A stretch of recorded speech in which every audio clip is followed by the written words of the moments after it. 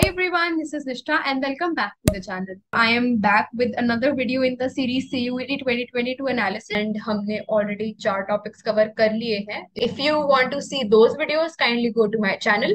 Business Studies, English, General Test and Maths are already covered. Accountancy and Economics बचे हुए हैं जो कि मैं अभी post करने वाली हूँ. So इस video में we are going to be talking about accountancy and this is just a disclaimer. Accountancy and economics का जो मेरा स्लॉट है जो मैंने खुद अटेम्प्ट किया था that was on 15th of July. सो एक महीना हो चुका है उस अटेम्प्ट को and my analysis will be majorly based on that. And अभी रिसेंट अटेम्प्ट्स जो हैं कुछ दिनों में उनमें भी मैंने जूनियर से बात करी है तो थोड़ा बहुत वो भी इनकॉर्पोरेट किया है. But just so you know बाकी के 4 जो एनालिसिस थे दे were based on the 17th August attempt. But accountancy and economics are based on the 15th July attempt. With that in place, let's get into the video. तो जैसा कि मैंने बाकी सारी वीडियोस में भी अपना ओवरऑल ओपिनियन दिया था वैसे ही हम अकाउंटेंसी में भी स्टार्ट करेंगे. 3 की पॉइंट्स हैं. Enough practice and knowledge of concepts आपको होनी चाहिए क्योंकि दे वर testing more of your concepts.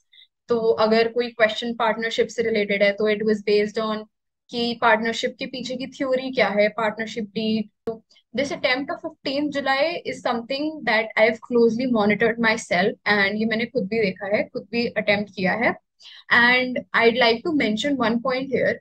जब मैं अपनी 12th में पढ़ाई कर रही थी accountancy I made sure that I leave no concept untouched. And after that rigorous preparation जो मैंने अपने बोर्ड्स की थी I did not touch accountancy for almost a year.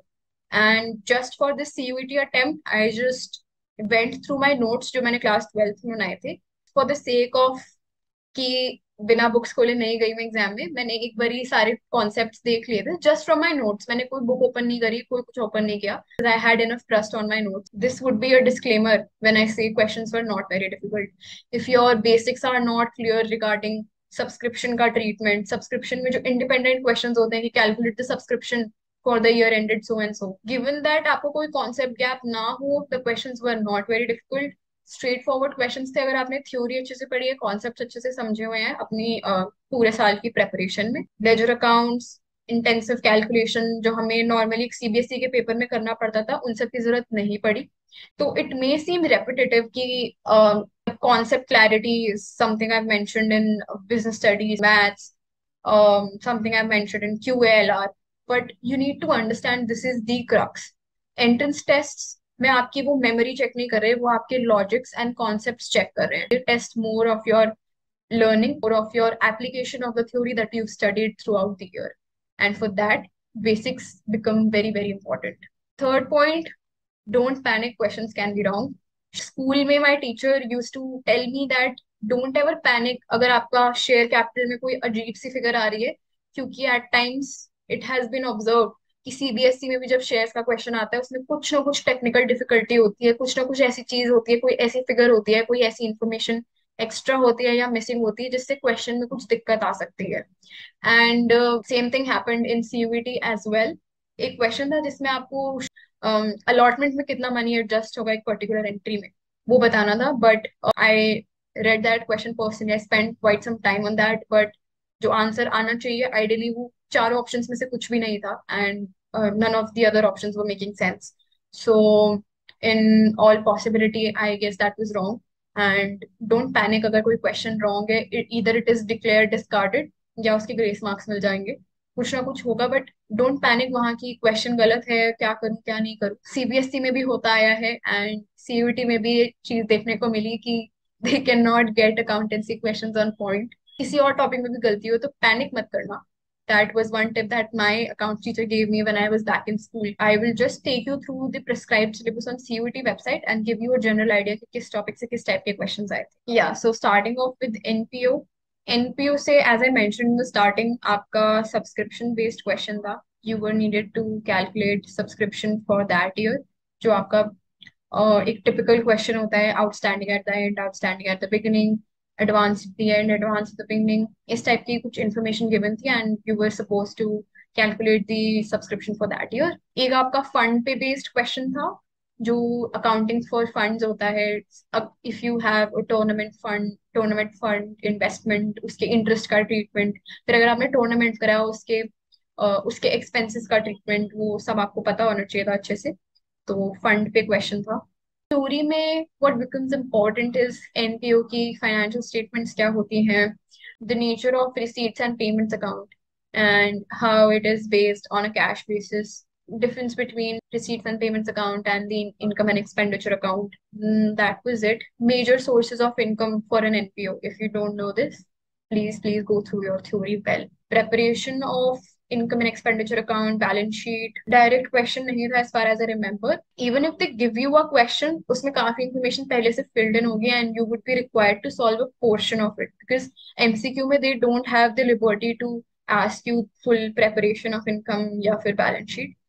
Just keep your basics clear. For partnership, as far as I remember, there was some questions related to interest on capital, interest on drawings. तो आपके जो monthly cases होते हैं drawings के, interest on capital के, all that becomes important. Profit and loss appropriation account. So fixed and fluctuating की आपको theory पता होनी चाहिए. रिकॉन्स्टिट्यूशन ऑफ पार्टनरशिप में आपकी आपके काफी सारे चैप्टर्स कवर हो जाते हैं. So you have goodwill, you have admission of a partner, you have death of a partner and retirement of a partner, change in TSR is also covered. तो आपको sacrificing ratio, gaining ratio ये सब निकालना आना चाहिए. I remember sacrificing या gaining ratio में से किसी एक क्वेश्चन में the question was wrong. तो जो रेशियो आ रही थी वो ऑप्शंस में ही गई हुई थी. So don't panic in such a case. Apart from this, a very direct question from this topic was there कि ABC तीन partners हैं, one of them retires, so what would be the new profit sharing ratio, which is very direct. तो ये question था goodwill में. I remember कि all these methods become important because goodwill का major chunk is covered by these methods only. तो you can be given some figures and be asked to calculate कि goodwill इस basis पे कितनी होगी, इस बेसिस पे कितनी होगी. when you have abnormal gains and abnormal losses then you need to adjust the current year's profit according to that. वो टाइप का भी क्वेश्चन कर लेना because that might be asked that as that is quite important when we see goodwill as a chapter. On to admission of partner. Admission of partner में new incoming partner का share of goodwill निकालना. Revaluation से related थोड़े बहुत questions पूछे जा सकते हैं. Adjustments of capital was not there in the exam. Although I personally studied adjustment of capitals in class 12, but हमारी CBSE में भी ये नहीं था, तो I don't think so they're giving much importance to this topic. Although don't leave out anything. Theory तो सबकी कर ही लेना. Partner is admitted for so and so share. What would be the new profit sharing ratio? What would be the sacrificing or gaining ratio? तो ये सब आपको पता होना चाहिए. Retirement and death of partner is similar. इसमें outgoing partner होता है, उसका share of profit निकालना होता है. So that completes your unit 3. Dissolution में journal entries are very very important. आपका जो रियलाइजेशन अकाउंट की एंट्रीज होती हैं, रियलाइजेशन एक्सपेंस से रिलेटेड जो केसेस होते हैं वो आपको टिप्स पे होने चाहिए. हो सकता है आपको 4 ऑप्शंस दे दें, you are given a situation and 4 options देके they ask you what is the correct journal entry. Moving on to company accounts. तो इस चैप्टर से आई टेल यू, अगर आपको लॉन्ग क्वेश्चन आता है जिसमें प्रो राटा अलॉटमेंट में आपका डिफॉल्ट होता है एंड आप शेयर्स फॉरफिट करते हो, उसकी पूरी कैलकुलेशन आपको आनी चाहिए. क्योंकि क्वेश्चन में पूरा केस ऐसा दिया होता है जैसे आपका 6 मार्क्स का 6 या 8 मार्क्स का जो भी क्वेश्चन आता था सीबीएसई में वैसा हो, बट एक पर्टिकुलर फिगर मांगी हो. तो उस पे बेस्ड आपको सारी कैलकुलेशन जब तक नहीं आती होगी आपको फिगर कैलकुलेट नहीं कर पाओगे. तो डोंट थिंक कि सिंस एमसीक्यू है तो we leave out the longer questions, we'll leave out the difficult portion. Company accounts is very very important and a very critical chapter. किसी पर्सन के शेयर्स फॉरफिट करने हैं तो कितना अमाउंट किस एंट्री में जाएगा. शेयर कैपिटल में यू शुड नो जो टाइप्स ऑफ शेयर्स होते हैं, तो थ्योरी इसमें भी important. Types of shares, types of debentures, इनसे रिलेटेड एक क्वेश्चन था. कन्वर्टेबल, नॉन कन्वर्टेबल, इस टाइप के जो भी डिबेंचर्स होते हैं. So all this is getting covered in your shares का बड़ा वाला क्वेश्चन. तो अलॉटमेंट, ओवर सब्सक्रिप्शन में pro rata allotment, under subscription, issue at par, premium discount, calls in advance, calls in arrears. So companies balance sheet is very very important. तो उसमें हो सकता है आपको प्रो राटा अलॉटमेंट हो, shares forfeited हो, री इशू किए हो, आधे किए हो री इशू, आधे इशू नहीं किए हो. तो there are some technicalities involve in how you right your companies balance sheet. तो you need to be aware of those. Issue debentures is not a burden, काफी छोटा सा चैप्टर है. Par, premium discount, same entries keep on getting repeated, and debentures other than cash is very similar to issue of shares other than cash. Redemption of debentures, I'll be very honest, I could not C questions from this. होगा भी तो कोई एक ही question होगा जो मैंने first glance में reject कर दिया कि I am not going to attempt it. But redemption of debentures is a chapter जो हमारे बैच में क्लास 12 से कट गया था। तो I will be very honest in saying कि मैंने ये चैप्टर नहीं पढ़ा था एंड मुझे कोई ऐसी दिक्कत आई नहीं। But if it's mentioned here you should know कि क्या क्या मेथड्स ऑफ रिडम्पशन होते हैं, इसकी थ्योरी पता होनी चाहिए। But if you feel redemption of debenture is something you've not studied throughout your class 12 and you feel there's much less time left to devote to a new chapter, so I'd suggest you कि अभी कुछ नया मत पढ़ो if your exam is very near।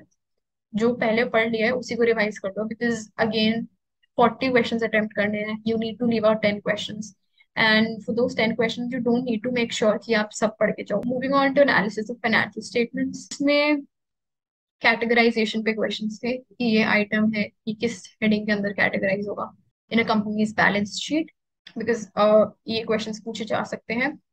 Financial analysis, horizontal, vertical analysis becomes important.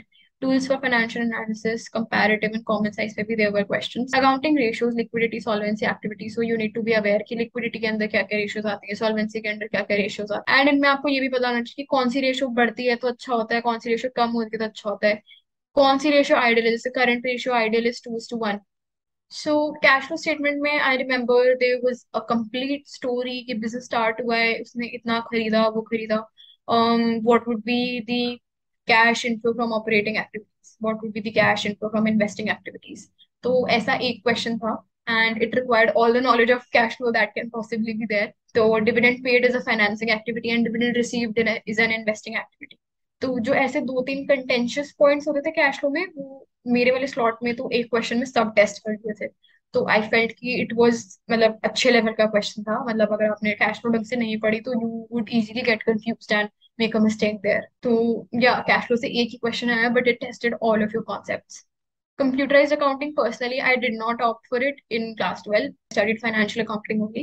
Computerized accounting मैंने बिल्कुल नहीं पढ़ी थी। तो computerized accounting से I remember there were 2 or 3 questions and since I was not really aware of with the computerized accounting system, मैंने वो question देखते ही skip कर दिया।